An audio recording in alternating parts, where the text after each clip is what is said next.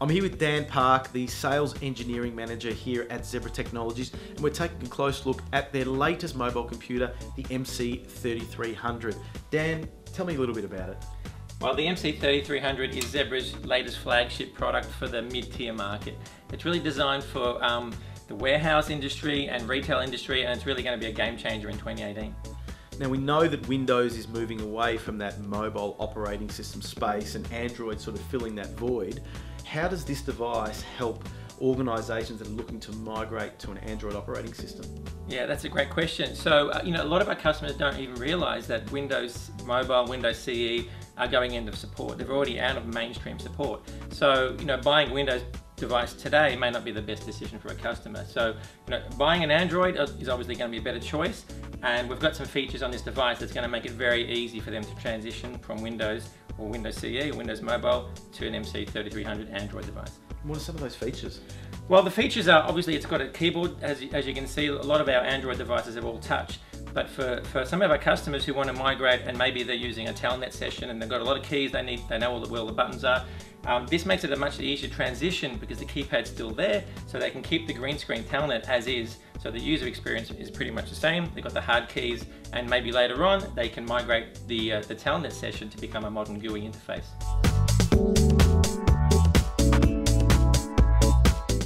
The MC3300 looks a little bit different to previous models. What are the physical changes? Well, we've made it slimmer, but actually it's more rugged than the previous model of the MC3200. Also, compared to the 3200, the screen's a lot bigger as well, but we've kept the keyboard. Now, with the 3200, we had 3 options as far as form factors. Now we have an extra 4th one. So the form factors are on the screen behind us. You can see there's a brick, we have the turret where the scanner can turn on top, the gun form factor, and we have a new form factor, which is a scanner at a 45-degree angle for ergonomic scanning.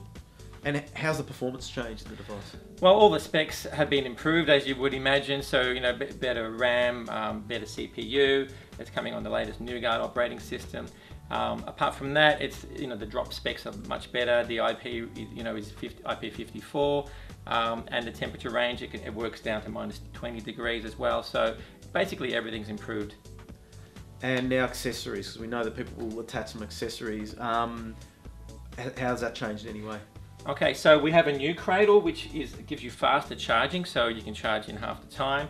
But that being said, if for customers with MC3200 devices, this is compatible with the old accessories. So if you've got MC32 cradles with a little adapter, you can use the same accessories with the new device. And the life of the device, what does Zebra support like? That's a great question. So this is a 5-year, 5x5 we call it. So 5-year sales cycle and then 5-year service after that. So across that time, we provide security patches, and that's an important part, because if you stop getting patches, you really should think about pulling the devices from the field. So the entire sales cycle of 5 years, we provide security patches as long as you've got Zebra OneCare. And even after end of sale for 2 years, we continue providing security patches. So that's 7 years of patches free when you've got Zebra OneCare, and after that, if you want to keep it in the field even longer, you can pay for 1-year extension, so you can really keep it in the field for 10 years. So I'm assuming that the Zebra Mobility DNA suite of Android applications would run perfectly on this device? Yeah, so this supports all the Mobility DNA tools that we've presented in over the last couple of years, and that's another advantage over the MC32, which was limited in that way. So it supports all the Mobility DNA tools, including the Lifeguard, as I mentioned, Stage Now, and everything else that you come to expect from Zebra. And final question, Dan, from your opinion, where do you see this MC3300 being used out in the marketplace? What kind of industries? Right, so there's probably 2 main industries, I would say.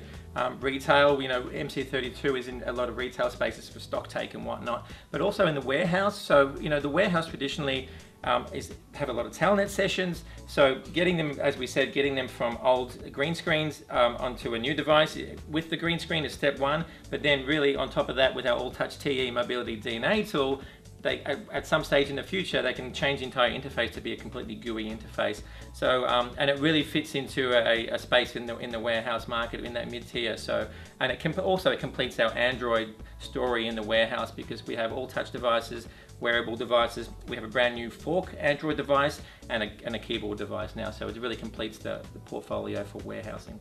Well, it really sounds like the MC3300 is the perfect device for those people looking to migrate to Android. Dan, thanks for joining us.